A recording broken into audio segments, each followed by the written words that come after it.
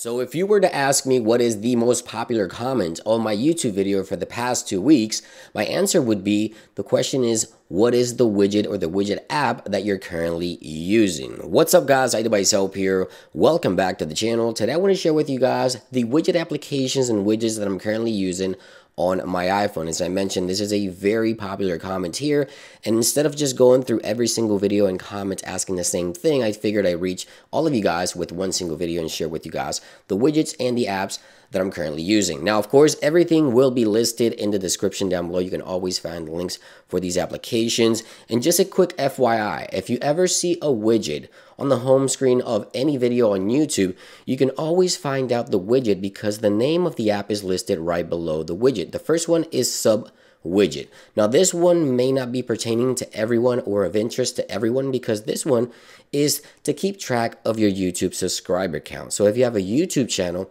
and you continue to keep track of your subscriber count, you're looking to grow that channel, this one shows the avatar, the channel name, and the subscribers right on the home screen of iPhone. You can create it right here. You can import the URL, copy and paste it into here. It'll automatically extract the avatar from your YouTube channel. You can change the background, and then you can go ahead and select from a medium and a small size right here. And of course, all you have to do is go into edit mode, find the application, and this one allows you to implement that directly on the home screen of iPhone. Now, as I mentioned, not everyone has a YouTube channel that they're looking to grow, so this one is inspiring to me because I can see my YouTube subscriber count every single day, and I like to have it there on my home screen. Now, the second one, which is the most popular comment I get, it is this one here.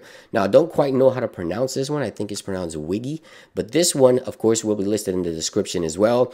This one, I have the calendar on the top left, then I have the battery, I also have the clock, and then I have the activity rings right here. So this is, of course, very useful. I don't have to go into these applications or anything like that to take a quick glance at the day, etc., the battery, and so forth. So this one, of course, as I mentioned, allows you to just download widgets directly for your iOS device, and you can go premium if you want more slots. This application allows you to create several slots, so you can choose several widgets on the fly. You don't have to come back to the application, so you can create more slots for a premium tier. But I like to use just one slot here that allow you to use it for free, and I'm using this one right here. Now, this one was created by someone in this community. You can create your very own widgets in here. There's just a ton of stuff to choose from, but I like to go to the community widget tab. Right here, you see there's a bunch of preset widgets. You can just simply tap into these widgets and then select them and go into the widget panel and add them to your device.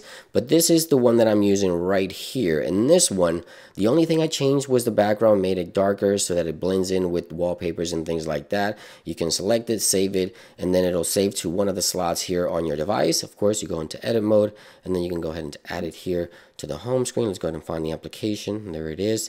And again, as I mentioned, you have several slots that you can choose from. 1, 2, 3, 4 different widgets, 5 different widgets for the small, 6 for the small, and then you have the larger ones as well. So it offers a ton of different widgets that you can change back and forth, but this is the one that I have. Click add, and there it is. Quick glance at all the utilities right then and there. And hopefully this answered the question. If you know someone that wants new widgets or asking about this, share this video. Thank you for watching, guys. Hope you guys enjoyed it, and I'll see you on the next one.